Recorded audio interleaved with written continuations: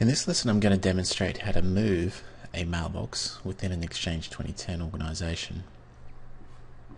So here on our Training Lab server we've got all these newly created mailbox users, and what I'm going to do is move Alan Reed from his existing database to another database. So let's first of all have a look at his properties and see which database he's on already. Okay, so at the moment he's on Mailbox Database 1. So I'm going to move him to Mailbox Database 2. The way we can do that is over here in the Actions pane we can start a new local move request, or just right click on that mailbox and choose it from the menu. And we get this new local move request wizard. So because we've already chosen Alan, he's here in the list, and we get to choose a target mailbox database as well. So we'll pick Mailbox Database 2. OK, and then next again.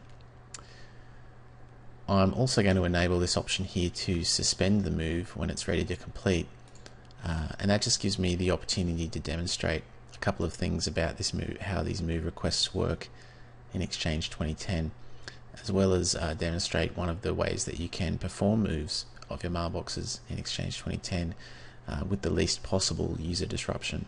So I'll tick that box to suspend the move, click Next, and then New. And that task is now complete. So all we've done at this point is create the move request itself. We haven't actually moved the mailbox, and that's an important distinction with Exchange 2010 as compared to previous versions of Exchange, that you create move requests rather than perform the moves as an interactive process. So we don't need to leave this wizard dialog open or leave a PowerShell window open while the moves are in process. All we're actually doing is issuing the move request, and the Exchange server itself, specifically the client access server, performs the move in the background for us. So it's no longer a process that you need to watch and avoid interrupting. So I can click Finish to clear that wizard, and we can have a look at the status of the move request here in this move request section under recipient configuration. So here is our move request for Alan Reed, and let's have a look at the properties of it. Now, it's not a very large mailbox, so it's actually progressed all the way to 95% completion at this point, because there really wasn't any data to move, and it has automatically suspended the move request, which is what we requested it to do by ticking that box during the new move request wizard.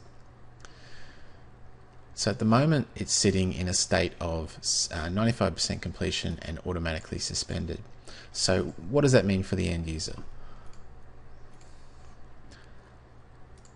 This is Alan Reed's mailbox in Outlook, and it still says connected to Microsoft Exchange.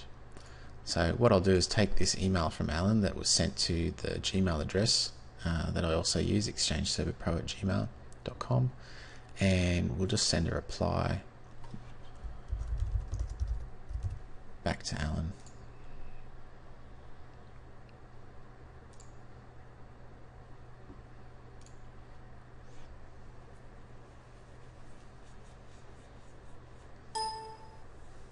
And that reply was received.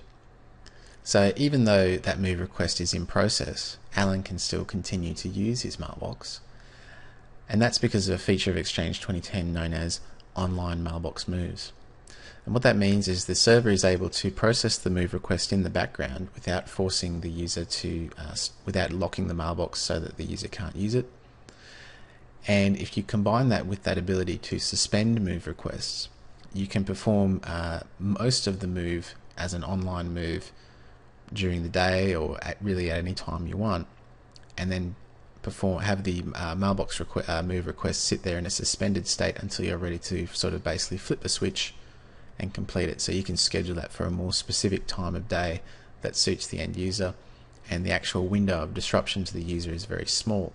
The only time they're not able to use their mailbox is while the move request is in that stage between suspended and completed, rather than the entire time it takes to move all of their mailbox data. So you greatly reduce the impact of mailbox moves in your organization by using online mailbox moves, combining them with suspended move requests.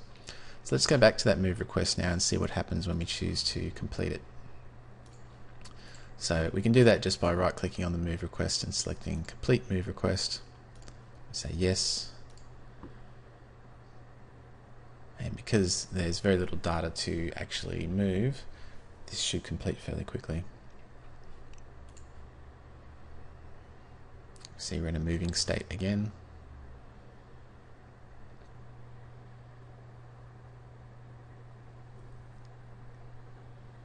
Now we're in a status of completing, so it's finished moving the data, and it's just updating the attributes on the user object to point to the new Mailbox database.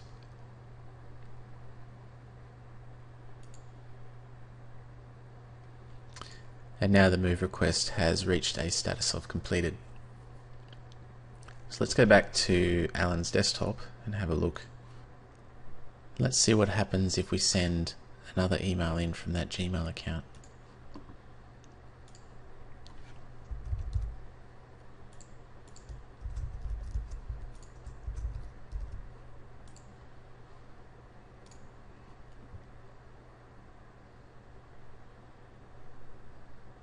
You can see that email has been received. We'll try replying to it. Email passes through the outbox and is sent. Let's have a look at the connection status for Outlook. You can see the connection is all still established. So one of the advantages of Exchange 2010 and the way that Outlook users connect to the client access server as the MAPI endpoint is that mailbox moves can also go on behind the scenes between mailbox databases, and they won't necessarily impact the end user at all because their connection is being proxied through the client access server. So you can see there's a combination of multiple features of Exchange 2010 that allow mailbox moves, such as for capacity management or for bulk migrations, to be performed in a way that is either very minimally disruptive to the users or in some cases not at all. So we'll just go back to the Exchange server now to round out that task, and we can see that Alan's mailbox has this little green icon next to him, which indicates that there is a move request assigned to him or involved with him. We can see that his mailbox database attribute is updated to mailbox database 2, and the last thing we need to do is clean up this move request. So this move request sits here in a completed state, and that will actually prevent us from issuing any new move requests for Alan until this one has been cleared. So we'll just right click, clear that move request, and now that's all finished.